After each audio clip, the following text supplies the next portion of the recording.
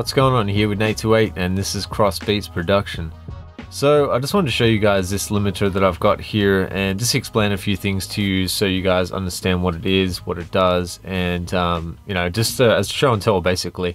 So pretty much I've come across this because I was watching a few things with the mastering engineer and they were talking about different limiters they use, and they spoke about this one as one of the better ones that they prefer to use within a digital sense rather than just analog limiters.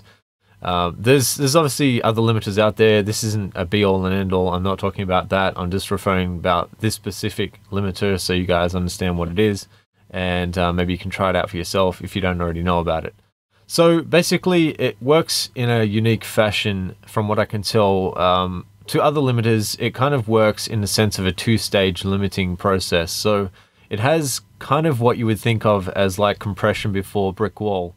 And the limiter 1 and 2 are basically inside of the actual plugin. You can't see it per se what's going on, but you can see the level that's going into it and how much of the transient is still coming out in effect. And then the next stage is the brick wall stage, where it pretty much creates a ceiling and the level cannot go past that. So the way it works though is pretty much you input the gain into it as you would normally with any limiter, and then the output dial on this side here on the right creates the ceiling. So you can set a function here. It's got like a little auto button here which kind of controls the volume automatically. So when you're inputting the gain, you're not just making an increase in volume and then making it think like you're actually doing something good when you don't know what's happening. So basically helps you, you know, level match before you release it, and then you can hear, you know, the difference between before and after.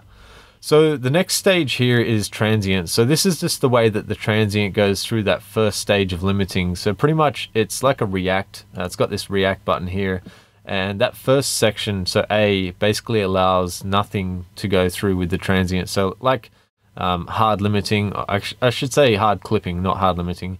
The next thing is prediction, or predict, and it's just A and B and C. It's basically just two different versions of it, and just allows it to have different sounds to both of those versions.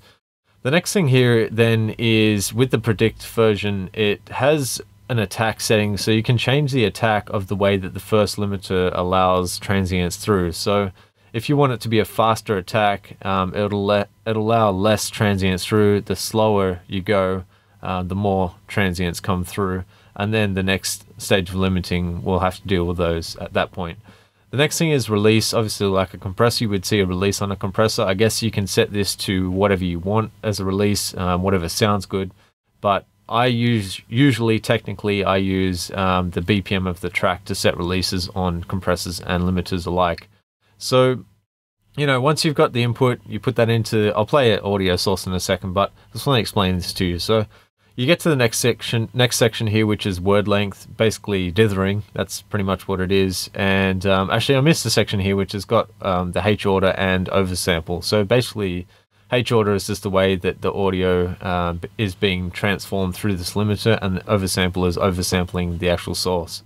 Then obviously dithering, we've already covered that. So the next part here is also the level section. So it's how that the limiter deals with the level of audio. Kind of predicting the way that the audio is going through it in a sense. The more of this that you use, I guess you might hear more distortion, but because it's such a clean limiter, it's quite easy to hear distortion on it as well. So you know, you can hear it when it's actually negatively affecting the transients. So the next thing here is just link, unlink. So that would be the stereo link. So obviously you know what that is. I don't need to really explain that. The audio function here, which I said about that earlier, so auto controls that, so you can put that on and off. So you'd obviously have that off once you've completed the limiting phase, and then you just set the ceiling here. So basically this is a ceiling where you'd finalize the actual level, and that would be it. The metering section here, it's got K14 and I think K20, yeah, K20 and K14, and it's got left, right, which is basically calibrate, so that sends through a pink noise. So you can hear that and calibrate your monitors if you need to. So that is pretty much it. So let's get into the way it sounds. From what I've listened to so far, it sounds pretty clear, pretty non-coloring and decent. But it is expensive, so have that in mind when you check this out. I'll leave the link in the description down below. But let's get straight into the audio source, and I'll play this beat that I'm just working on right now so you guys can hear it. So without further ado, let's straight into it.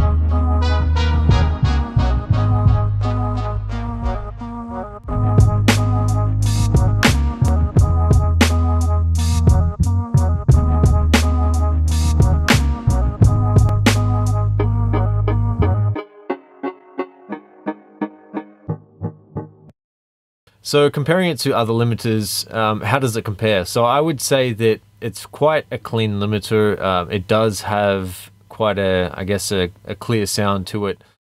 You can obviously distort like you can do with any other limiter or brick wall limiter, but if you're careful with it and you set it up correctly, then you don't get too much distortion.